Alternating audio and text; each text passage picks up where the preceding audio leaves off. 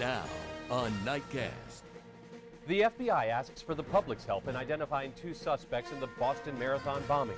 The latest on the investigation ahead. Another delay in basing the F-35 in Vermont, what the National Guard and opponents have to say tonight.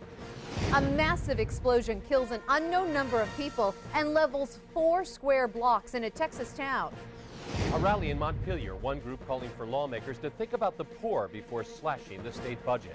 You're watching Nightcast, where the news comes first.